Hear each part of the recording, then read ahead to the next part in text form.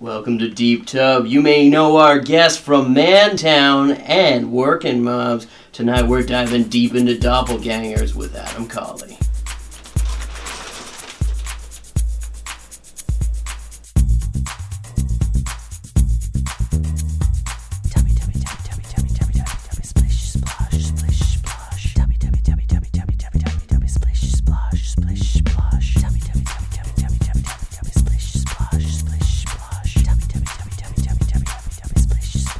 Why do you think that I chose Dopplegängers as the topic for you? Probably because you have heard that sometimes I get that I look like someone famous. Yes. Yes. And I as well get that I look like someone famous. And who do you get? I get Zach Galifianakis. Okay.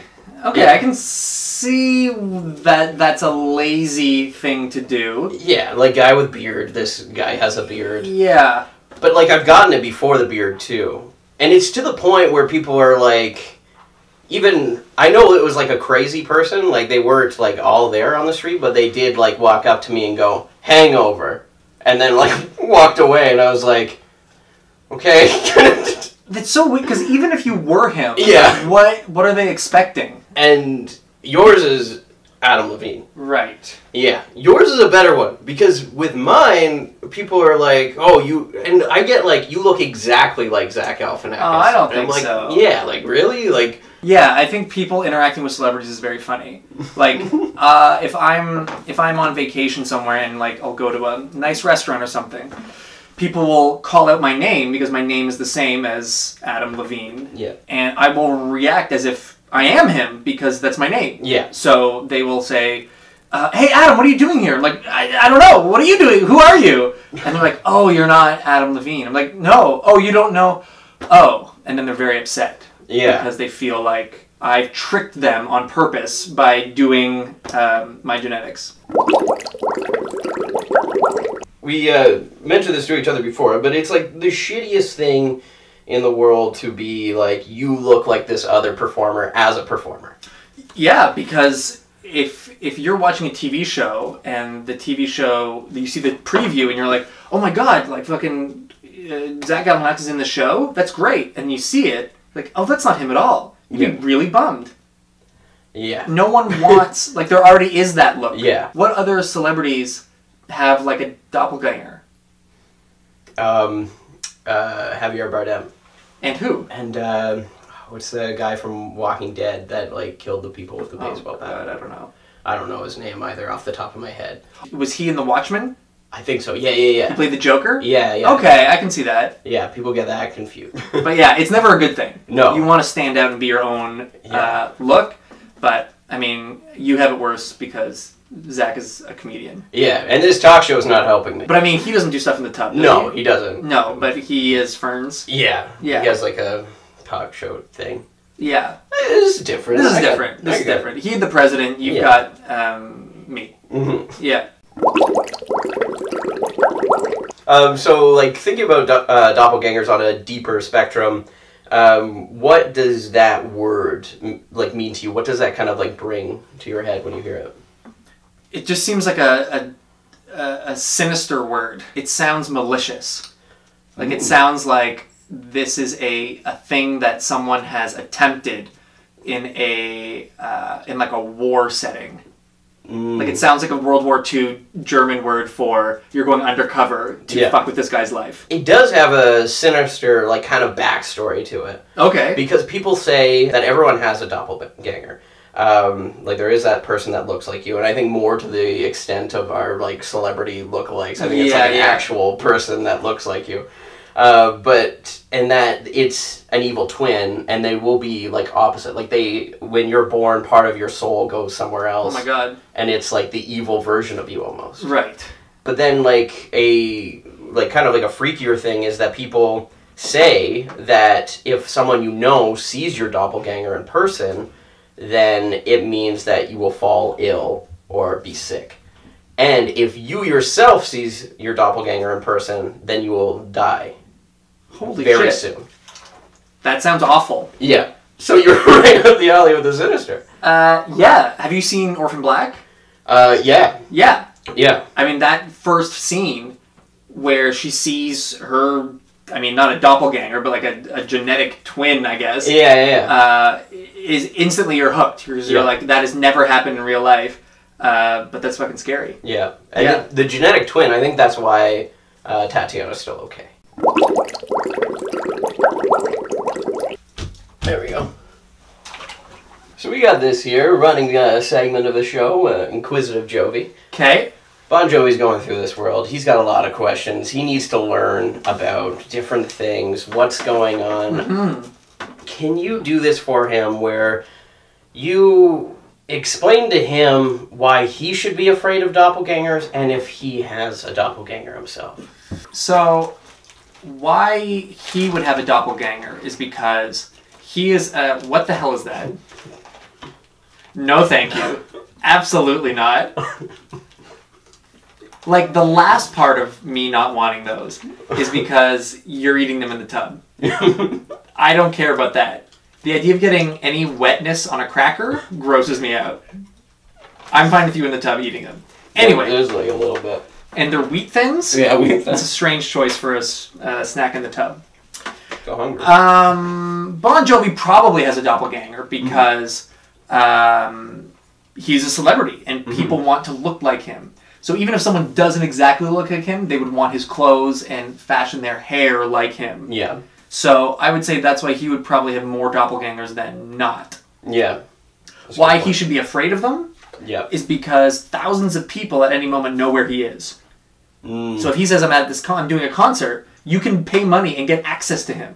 Yeah. So that's why, if this doppelganger theory is correct, he should be very afraid. Yeah. Yeah. Well, and that just made me think of, like, kind of, like, our problem with being like, oh, like, people think that we're this person. But imagine, like, the celebrities thing where they just constantly have people coming up and, like, people say, I look like you. Oh, my God. Yeah, that's awful. I think that's worse. Well, I mean, it's hard to feel bad for a celebrity. Yeah, like that's true. They could be holding us back, and they're like rising to the top with. I think it's a good litmus test, though, for if a celebrity's an asshole or not. Yeah, that's true. Because I would say if you go up to a celebrity, no matter who you are, you'd be like, "Hey, man, you're awesome. People think we look alike." Yeah. If that celebrity's like, "Yeah." Yep. Yes, absolutely. I see it. Oh yeah. That's a good guy. Yeah, that's a nice guy. Yeah. If he's like, you? Nah. Yeah, no. Have you seen me? No. Yeah, that would be an asshole. I thought you were going to pull something else out from underneath you, like more crackers or something. So, the talk show is sponsored by Southpaw, now on Blu-ray and DVD, with new original music from Eminem, starring Jake Gyllenhaal and Rachel McAdams. That's Southpaw on Blu-ray now. Is it really?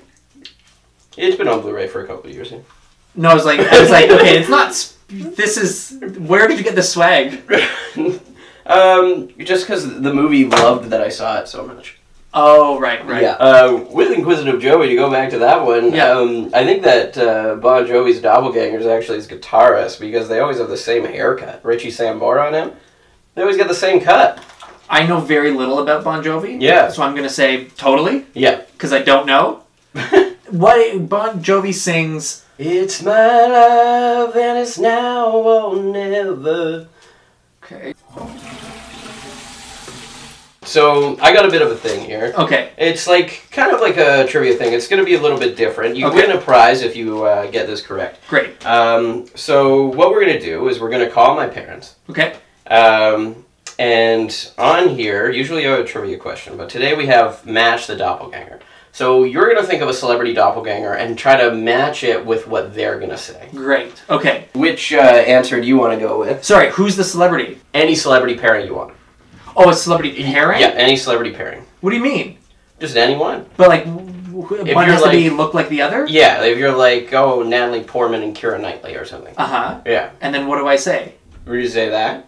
But then what are your parents guessing? I don't know. I don't understand the game. Tell me about the game. This is my parents. Oh, to who they look like. No. Oh. That'd be good though too. Tell me what I'm doing. So, sorry, can I ask you, like, is he saying, like, okay, so Bill Pullman and Bill Paxton, are you saying, like, one of them and you're guessing if they're going to say the other one? Or do you say a pairing and then they say... And then they say a pairing, yeah. Just in general, like two people in the whole world who look alike. Yeah. Great. Yeah. It's a lot more vague than I thought. Okay. Okay, I'm going to say Jonathan Taylor Thomas and Jonathan Lipnicki. Okay. Don't like your chances. Home Improvement is a big show. That's true. That's true. Calling them up. Hey, Dad, I'm here on the Deep Tub Talk Show here with Adam Cawley. Yeah? Hi! Hi. And we got a little bit of something different this time. So I want you to say a celebrity doppelganger. 2 celebrities that you think look alike, and we're going to try to match that with what Adam said. Celebrities that I think might look alike. Yeah. I found it hard too. Yeah, I find it pretty hard too. Well, I know that John Ritter and his son look alike. Oh, that's a good one. It's a great one. It's better than mine. John Ritter and his son. Is that? I can't remember what the son's name is. He just played in the movie here. That's what we're going with? Yeah. All right. Adam, what did you say? I said Jonathan Taylor Thomas and Jonathan Lipnicki. See, I don't know them guys. Kids from Home Improvement, right? Yeah. One's from Home Improvement. One is from Jerry Maguire. Oh, Jerry Maguire, yeah. Okay. That's not bad. But thanks, Dad. You didn't win this time, but better luck next week. Yep. Alright, bye now. Bye. What a supportive dad. Yeah. Yeah. I mean, if your dad was here, I wouldn't say this. Yeah. But he cheated. Yeah. It's a family. Well, I'll give you your prize anyways, though. So I have this for you. And this is to help you out with your doppelganger situation. Oh my god. Now you can be your own doppelganger. Oh! And I can be the slick, or the outlaw, or the rascal, or the shifty. Exactly. You be whatever you want now. Yeah, I feel good about myself and my future. You come into someone's bathroom and your whole life changes. This is not the way it went the last time I was with the dude in the tub. Oh, how'd that go? It went fine. We both got clean, but Yeah. Well, I didn't get any mustaches. There we are. Another episode of Deep Tub Down the Drain. Nice. Good out. If you want to see more of Adam Cawley, look at the description below. We'll put all kinds of stuff down there. Thanks for coming on. Thanks for diving deep. Nice. So many good outs. What about that's curtain? What's curtain called? That's the way the curtain floats. That's not a saying.